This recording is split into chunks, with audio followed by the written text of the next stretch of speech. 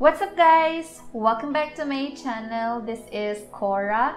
Today, I will be unboxing Asahi's dual burner gas cooker. So, let's get started.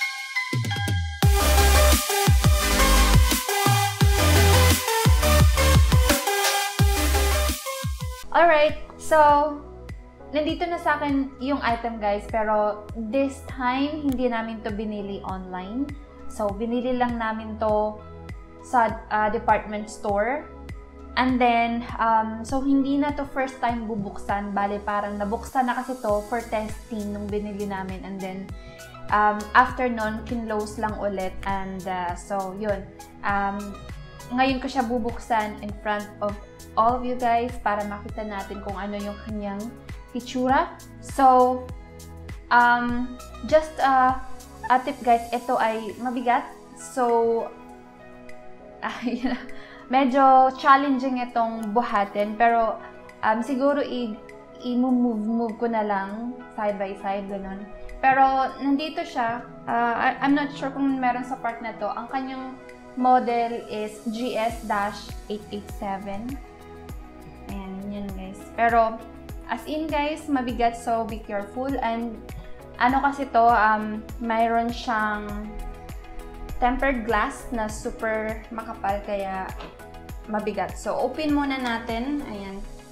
Cut natin itong ating tape. So, yan. Again, balot pa yan guys. And then, dito sa kabila.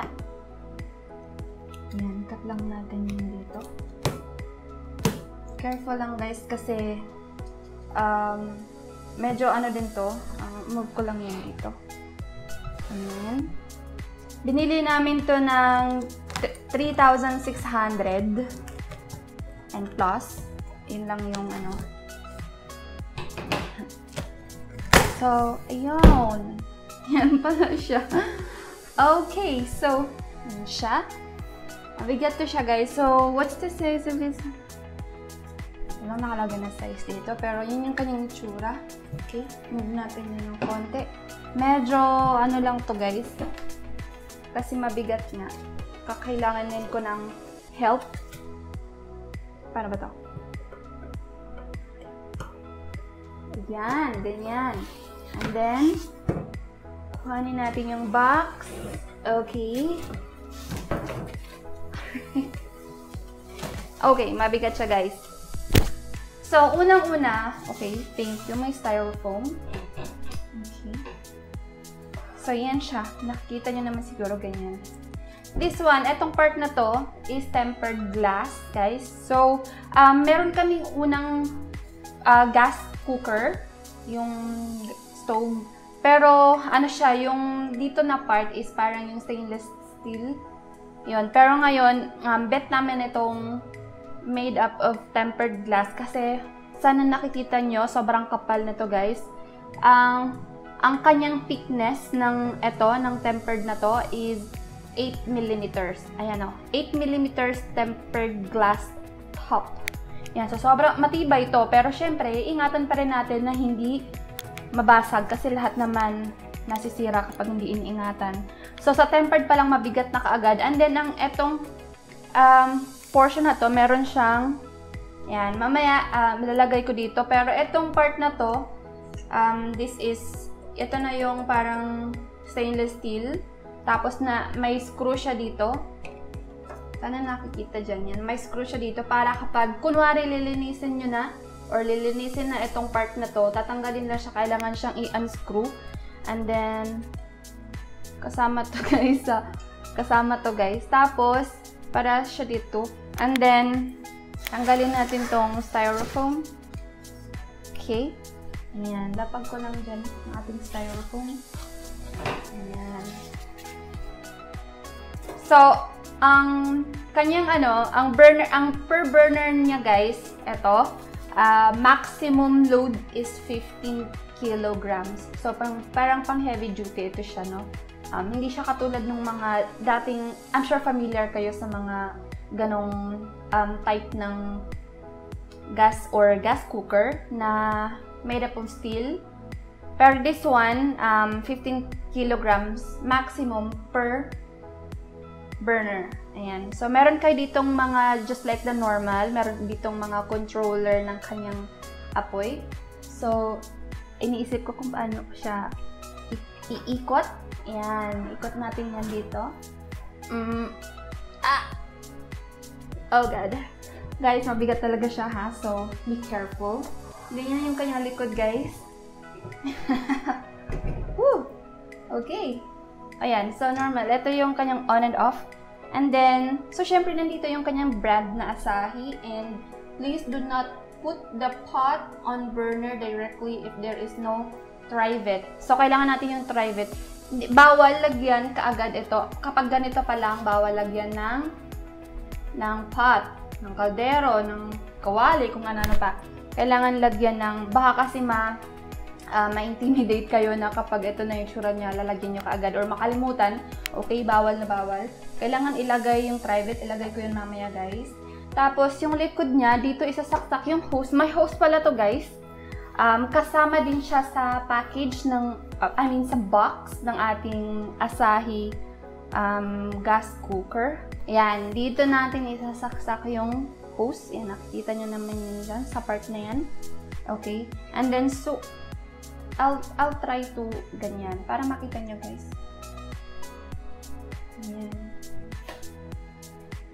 So, yun lang naman siya, yun yung kanyang likod. And, ikutin ko ulit siya. Paharap. Bigat talaga siya, guys, ha? Kaya, ayun, be careful.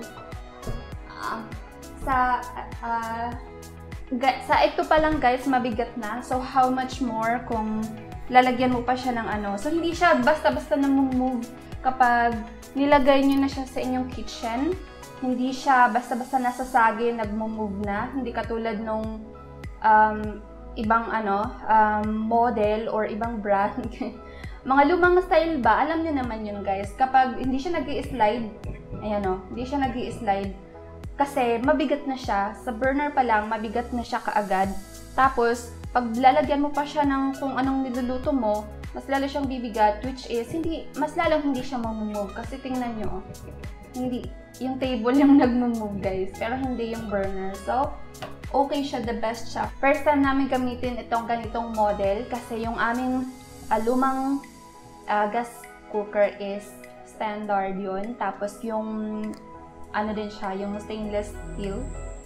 So, first time namin to. At saka, okay na rin to kasi pang ano siya, durable siya, pang heavy duty na rin to kasi mabigat naman din talaga pati yung kanyang capacity.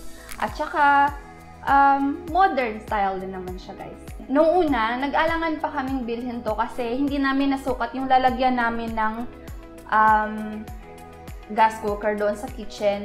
Kasi nga, kakagawa lang, nakaligtaan namin i-measure. Tapos, pumunta na kami sa mall para bumili. So, good thing kasi, nung pagdating namin dito, tinry namin, okay naman siya. So, nagkasya siya sa aming lalagyan ng gas cooker.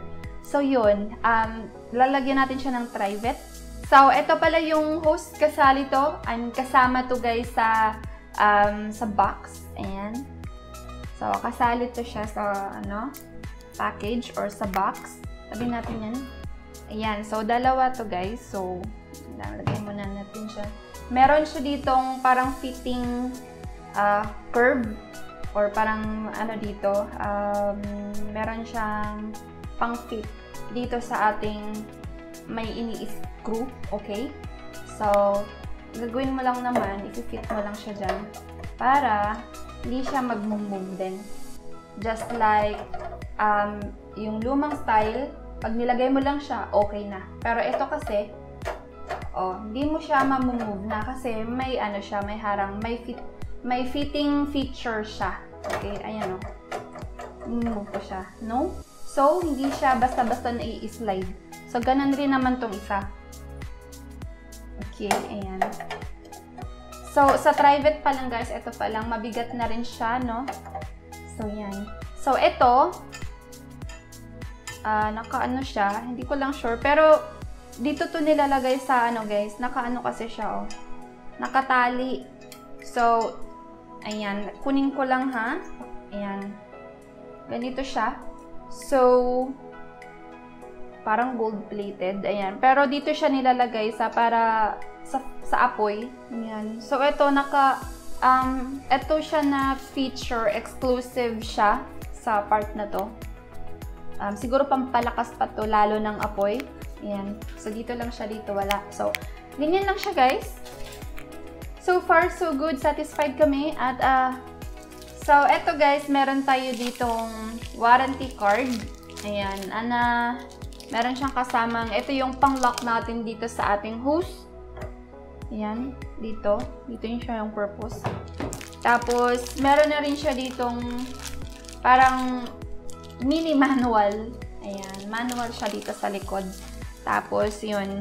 Magkaiba tong kanyang nakalagay kasi dito. Yan, burner head. Magkaiba yung burner head per burner, ha. So, iba dito. Ito medyo maliit siya. Maliit yung buka. Ito mas malaki yung buka niya. So, kaya siguro merong parang ito, ganito. Dito lang sa part na merong ganito. So, most likely, pangpalakas to ng apoy kasi nga ito, malaki yung kanyang buka ng kanyang burner head kesa dito, mas maliit to. So, ito siguro pang malakasang cooking to. Ito naman yung mga simpleng ulam-ulam, luto-luto, mga ganun prito-prito. Ito siguro yung pang matagalang, pang malakasang cooking. Ayan. So, yun lang naman guys. Excited lang kami na i-test to sa actual na pagluluto. At so far, sa ngayon, okay naman. Happy naman kami at saka contented kami sa aming nabiling gas cooker. Again, we bought this for 3,600 plus sa department store. So guys, kung bet nyo rin ang ganitong style, ang ganitong kagandang quality, ang ganitong model, ito ay Asahi GS-887. I'm not sure kung meron to sa mga nyo, pero for sure meron to sa mga malls. Available to sa mga department store. So, that's it for today, guys. I hope you liked this video, and if you do, please give me a thumbs up. And if you're not a subscriber yet, please make sure to subscribe and hit the bell for all notifications. Please follow us on our Facebook page, Unboxing and Everything, and our Twitter account, Unboxing Me. Thank you all so much for watching. I'll see you again on my next video. Bye! Love ya!